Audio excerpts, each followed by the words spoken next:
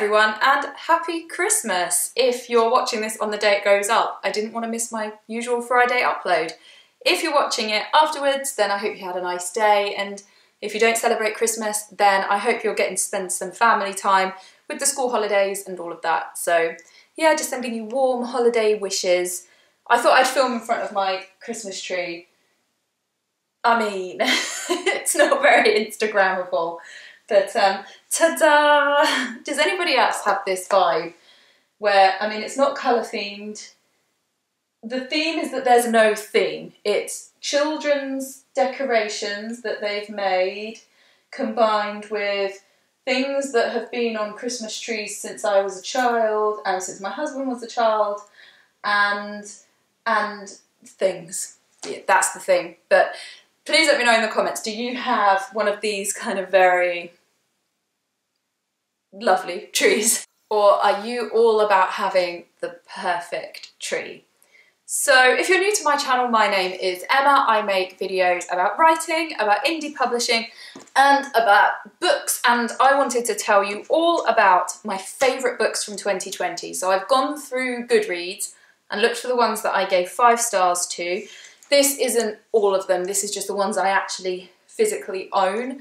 Some of them were library books and there was one audiobook, so I'll put pictures in of those. But these are the ones that are actually in my collection on my bookshelf. So I started the year with a 5-star read. It was my first read of 2020. A friend of mine had recommended this to me in 2019. She'd been reading it. It may have even been just after it came out. When did it come out? Was it 2019?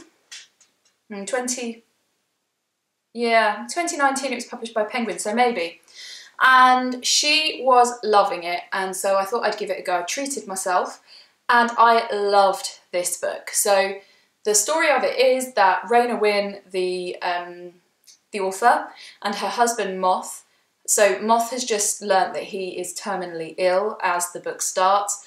They've lost their home, everything's just gone horribly wrong, and they make the decision to just put all of their belongings into storage and just get their camping gear and walk the Salt Path, which is a path, a coastal path that goes around sort of the Devon and Cornwall Peninsula, and it's 630 miles long from, it says, from Somerset to Dorset via Devon and Cornwall. And they live basically on very little money and walking miles and miles every day, and they're going through all this emotional turmoil, and I loved this book. It's a part of the country I love anyway. I liked her writing style. I thought that it was just very thought-provoking and beautiful. I really, really liked it. And she's got another book coming out in March, which was delayed because of the pandemic, so I hope that that doesn't get delayed further, but might pre-order it. I was going to say I'll get it when it comes out, maybe I'll pre-order it, but I really want to read it. Yeah, a really good start to the year. I loved this and would thoroughly recommend if you like books set in the southwest of England and a bit of kind of wanderlust or wanderlust. I always say it wrong. I say it like wonder, like I wonder, but it's wanderlust. I find it so hard to say. Yeah, I like that. So then going through my list, what was my next 5-starer? Ooh, I'm not sure. No more on that page. I clearly didn't read a 5-star read for a while after the Salt Path. Thing is, I read a lot of 4 stars. Here's the next one. So the next one was Wilding by Isabella Tree. This was another one that I treated myself to. I heard Isabella Tree on Desert Island Discs, I think, and was very interested in what she had to say, and so bought myself a copy, and I loved this book. So Isabella Tree is married to a guy who inherits like a country house, but it's also a farm, so they've got like this huge estate, and it was kept as a farm for a really long time, but the farming became unsustainable because of the damage to the land, and so they decided to rewild it, but they didn't just leave it just to do its own thing. They've taken conscious decisions on managing the land to try and return it to as natural a condition as they can. And it's really interesting reading about kind of how they weigh up what is natural and how they know, and because their feeling is that it would be yes, some woodland, because it's believed that the UK was mostly woodland, but also big plains from like grazing animals. So they introduced grazing animals to the land, and you just get a lot of information about what our country maybe did look like and the various issues, and how what they do promotes massive biodiversity. And it's so interesting if you're into sort of conservation and environmental things. Very, very interesting. I'd like to go to Knepp, which is the place they own. You can go on safari there and see all the stuff they've done, so I'd really like to do that actually.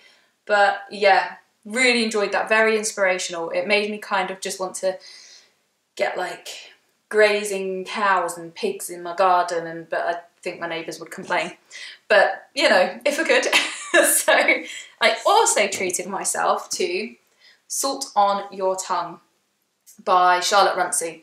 This was one that I'd seen in the Margate bookshop, in fact, and just loved the cover, and that's basically why I bought it. I think I saw the hardback version, which I believe is like a dark blue with the same kind of bubbly stuff on it. Sorry, Amazon. So, where was I? Yeah, so another thing that drew me to this book was the subtitle, Women and the Sea.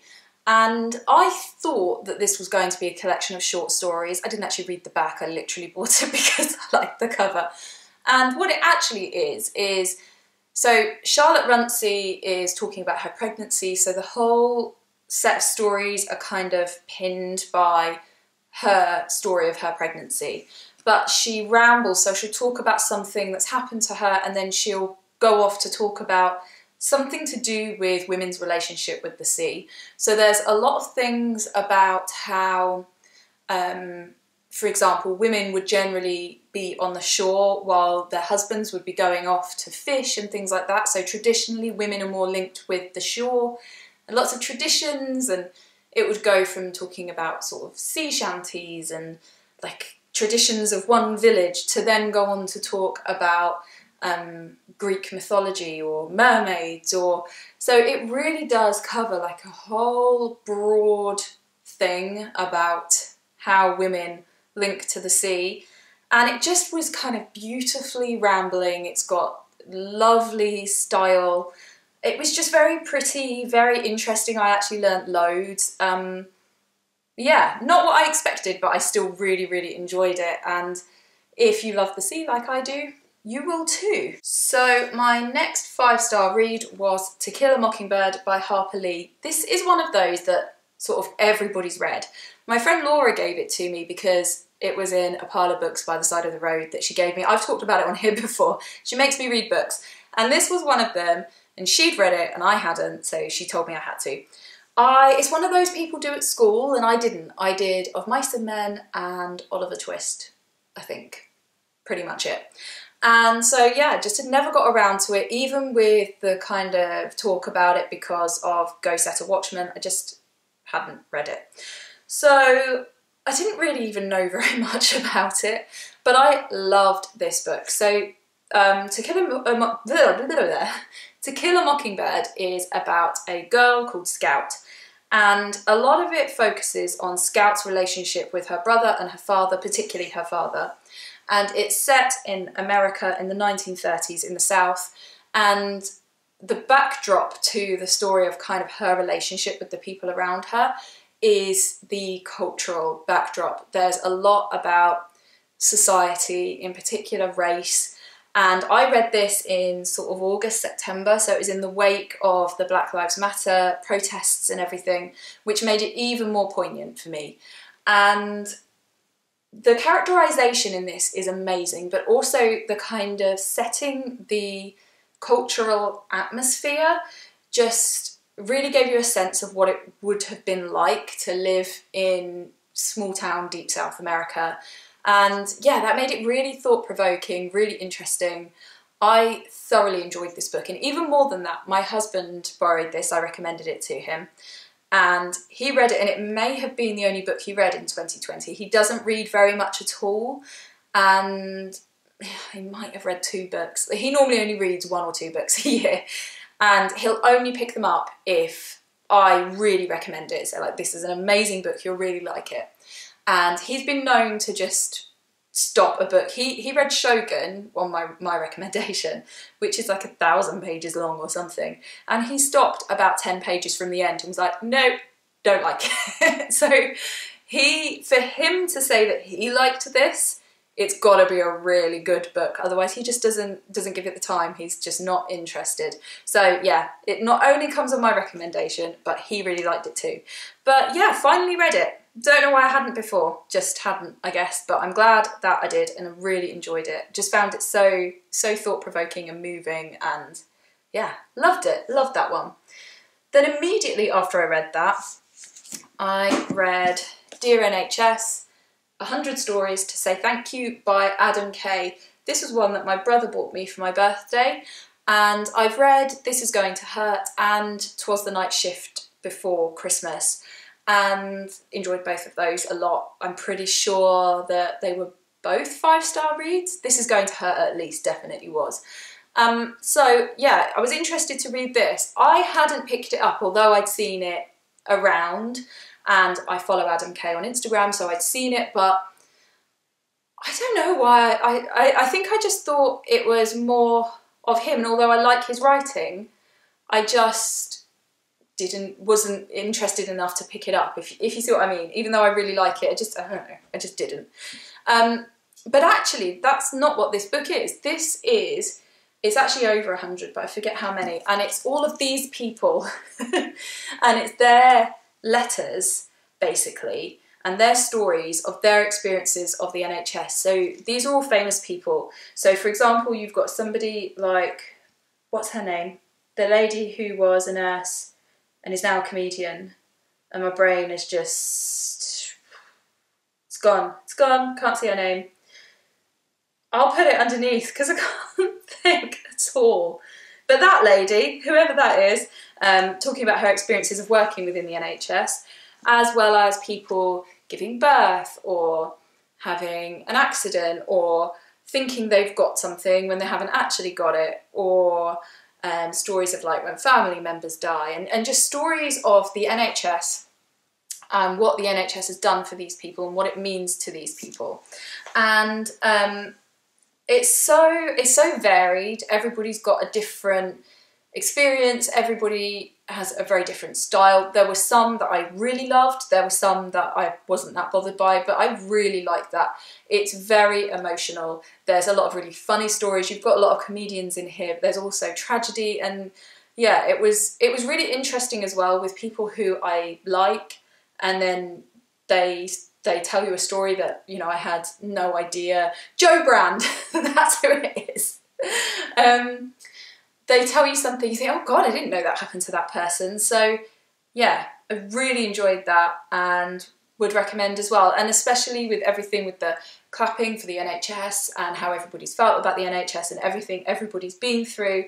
Really good book. Also, it supports some charities. It supports NHS Charities Together and the Lullaby Trust, which are both amazing charities. So again, recommend. I really, really liked that. Next, I'm going to say I recommend all of them, obviously, because they're all 5-star reads. What was my next one? Marley and Me. I feel like I've missed some. I might have to go. Yeah, I definitely have. Okay, that's fine. We're not doing these in order. That was a lie. Marley and Me, I read relatively recently. I read it in October, and I hadn't read this. I picked it up in a charity shop. I've seen the film, and I fancied a bit of kind of lightish reading, and so yeah, just picked it up, and I loved it. I had no idea that the story of Marley and Me was based on a real story, so it's actually the author John Grogan's dog. I didn't know that. I thought it was made up. And because of that, it just broke my heart. Like, the film is sad enough, but realising that this was a real dog and a real family, and although the dog's story is central, what you see is this family kind of developing and growing as they have children, and the children get older and the dog gets older. And my dog is 9, and so she's starting to go grey around the muzzle, and she's slowing down, and it's so sad. So yeah, sad, but I think I read this in a day. It's just an easy read, an emotional read. I really liked it. that's it.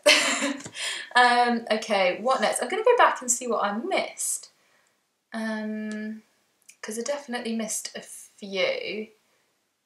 Oh yeah, this one. So this is Cycling for Health by Darragh Casey.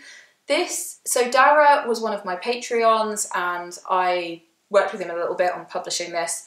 And he is a nurse, and he's very enthusiastic about cycling, and he wanted to put together this teeny little book. So it's just a little easy read that's about cycling and how it can benefit lots of different things to do with society. So it goes through the environment and education and health and human connection and lots of different things. And it had some things where I'd never thought about. So for instance, when you cycle, you're more likely to stop and talk to people than you are when you drive a car. Just little things. I was like, oh yeah, no, I suppose that's right. And just the pace and the social side of it, very interesting. This is a teeny little book, but so much information packed into it. It's really well researched. When he published it, and I believe it's still the case, Darragh had a free ebook version on his website so that it could be shared, because he wants this to be shared amongst sort of politicians and people involved in health and, you know, the people that matter, to show how investment in cycling would have really positive consequences. And I read this so fast, maybe in like an hour. It's only small, but learned loads. I thought it really, really good. It's so concisely written, but really accessible. I found myself having long discussions with my husband about the stuff that was in here. So thought-provoking, I really, really liked that and gave that 5 stars too. And I fully recommend. He's an indie writer, so go support him, leave him a review and all that stuff. What else did I read? Okay, this one I missed as well when I was going through The Secret Garden. This was one of our lockdown books that we read as a family. So what we did was, during homeschool, we read a chapter of a book every day, and The Secret Garden was one of those. And I was just picking kind of classics off of my shelf that the kids hadn't read. And so, and what we were doing was we were writing them down and then we were picking them out of a hat. So The Secret Garden was one of those. And we loved this as a family. It was just so gentle, and we'd been spending loads of time in the garden, watching birds and all sorts, and just sort of enjoying the outside, going for long walks. And so this really fed into how we were feeling at the time about spending more time outside and all of that. And yeah, we just loved it. It's very gentle, it's very kind. There are some negative parts in that because of the time when it was written, and the main character, I haven't said what it's about, have I? If you haven't read it, it's about a girl called Mary Lennox who, her parents die in a cholera outbreak. So she lives in India and her parents die. She moves to England to live with her uncle in this big country house. And there's a lot of mystery and a lot of kind of sadness and darkness and bleakness. And it's about her kind of bringing light into everybody's lives and everybody growing and developing. And there are elements of it that are of its time. And one of the things is it has some really negative things about Indian people.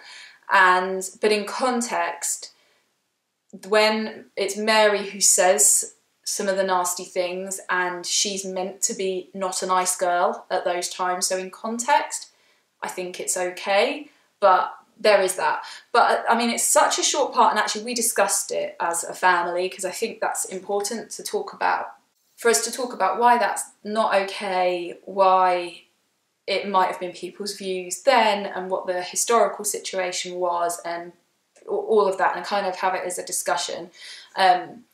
But yeah, so that's the only thing. But for us, it just really fitted how we were feeling in terms of, like I say, just the outside. We really enjoyed it. We all got a bit obsessed with robins. So yeah, as a family, this was just one we really enjoyed together. It took us a long time to read because we did it a bit a day, as I say. The next one is a audiobook, and it is Ramble book by Adam Buxton. So I listened to this on audio, and so the release of his book was delayed. I believe it's out now, the physical copy, but he's a podcaster and he produced the audiobook himself. So that came out, I believe, when the book was meant to come out, but the actual physical copy was delayed. And we were meant to go and see him. He's one of my favourite comedians. I've watched him since the 90s. I used to watch the Adam and Joe show when I was a teenager and I wasn't supposed to. And I've followed his podcast for years. And so, yeah, we were going to go and see there was like a show that went with the book release, but that was cancelled. It's been delayed, actually. We still have tickets. So, yeah, so I listened to the audiobook and I really enjoyed it. Surprise, surprise, these are my favourite books. Basically, so Adam Buxton is a comedian and he talks a lot about pop culture. So there's a lot of stuff about Bowie, a lot of things about kind of 80s pop culture. But in amongst that is the story of his elderly father moving in with him because he's dying.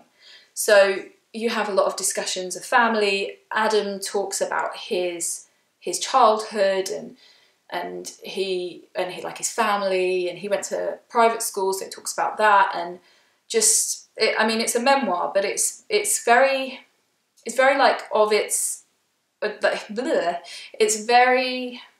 gives a sense of kind of growing up in the 80s and like film and music and a certain kind of family, and it just gives you like a real, it's not even necessarily that it's about him, it's just about kind of that time as well. But it's really funny in parts because he's a comedian, but it's also really emotional, and it's got a really nice balance in that respect. So I thoroughly enjoyed it. At some point I will buy the physical book because supposedly that's got a bit more, I think it's got like illustrations and photos, and so I would like the physical copy. But the audiobook's really good, and it comes with a bonus interview with Joe Cornish, who is Adam Buxton's best friend, where Joe kind of critiques the book. So yeah, it's very good, and Adam reads it to you. There's like extra bits, so he kind of adds extra bits of description, and it's good. I really recommend the audiobook, but I probably will read the physical one as well at some point. Next one, I'm going back in time. The time's all over the place. Forget the reading these in order, it's not happening. I got a load of library books during the last day before lockdown started. I went and panic bought at the library. So I went and got a massive stack. I got, I don't know, 30 books or something. So some of those were really good. I don't own them, so I'll put a thing by my fish tank. Hello, fish. So the first one I'm going to talk about is Bill Bailey's Remarkable Guide to British Birds. Like I say, we were a bit obsessed by birds. And this book was so good because I'm not, you know, I like sea creatures. Birds aren't really my thing. I mean, they're very pretty, but I don't know much about them. And this, because it was funny, it just made you care, if that makes sense. It made the birds really interesting because he picked out funny little features. Each bird had like a double page spread, or maybe 3 pages about it, with funny little drawings, and just told you kind of an overview of the characteristics of that bird. It was so easy to read. I lent it to my son, who's 10, and he really enjoyed it and found it accessible as well. There was nothing that was inappropriate for him. I think there's the odd bit about like courtship or mating, but that was okay.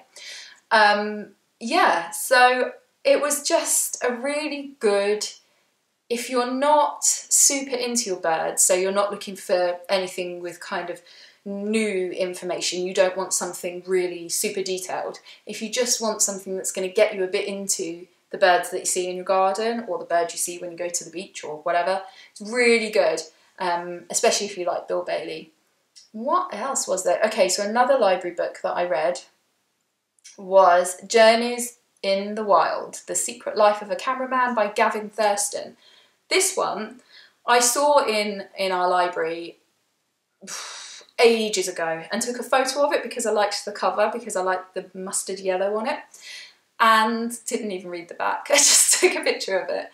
And then when I went panic buying at the library, I, obviously not actually buying, but you know what I mean, because there was the whole panic buying thing, and my panic was all about the books, to make sure I had books. Anyway, I specifically looked for that one because I'd liked the cover, and I was trying to just choose books and I had no idea. So I was like, oh, that one. And I was like, oh, there's that one I took a picture of. So I found it.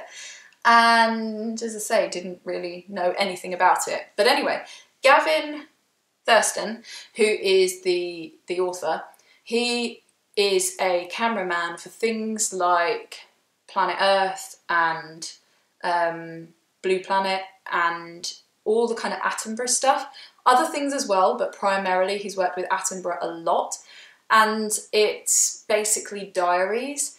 And it was so interesting. It went through sort of little technical things of how he'd managed to film a particular thing, or how they'd found a certain animal, and then stories about travelling to all these places and trying to work in certain conditions, and how they managed to get a shot of a certain animal because of the complications of this, that and the other, and travelling at certain times in like certain political climates and various things, and working with David Attenborough. And these are shows that I have loved since I was a kid. So reading more about the cameraman was so interesting. And since, when I've been watching stuff, I see it come up on the credits, I'm like, Gavin Thurston, I know who he is now. And I once went to a lecture by a nature camera person, and it was so interesting, them talking about using hides and how they do it. So I've kind of always found it quite interesting. But if you like those documentaries, you would really enjoy this. Or to be honest, if you're kind of just into the natural world or camera work. But yeah, there's like lots of funny stories, but there's also some sort of scary things that happen and emotional things, and really good. And again, I lent it to my son and he thoroughly enjoyed it. So, and again, it was appropriate, it was fine. Always, as I've said on here before, if you check, because it depends on your kid, but yeah, he was fine with it. I always read them first before I pass them on. So the next one that was a 5-star read for me was, where did I get to? I think we're coming up to the tail end of the year now, and it was, I can't find it. I don't know where it was, but the 5, I think this is the only one I haven't talked about. Yeah. So the 5 I read fairly recently. I'd like to say probably October, but I can't see it for some reason on Goodreads. I'm pretty sure it was sort of October time. And this was one that I treated myself to because I'd seen people talking about it on Bookstagram and BookTube, and I thought it sounded really interesting. So this is The Untold Lives of the Women Killed by Jack the Ripper. So Jack the Ripper is well known, but the women that he killed weren't, and they were largely kind of written off as prostitutes. They were poor people, they were drunk, they were prostitutes, you know. So they were just kind of written out of the history almost. People don't know their names, people don't know what happened to them. And the truth is that other than one of them, they weren't really prostitutes, and they had awful things happen to them that ended up with them living in kind of the slums of London and then becoming at risk. And this book tells you a lot about how society was at that time, in Victorian times, and the pressures, the issues with things like alcohol, the issues with poverty, and the cleanliness and the slums, and the things like if somebody lost their job, you know, and because the woman couldn't necessarily work, so if the man lost his job and he couldn't get another job, or if he died, and then everything would just go wrong. It's very interesting. It does make you examine things like how history is told. And yeah, it doesn't focus at all on the women being killed. There's probably about 2 pages in this, maybe more, maybe like 3 pages about the actual murders themselves. It's not about that, it's about the lives of these women.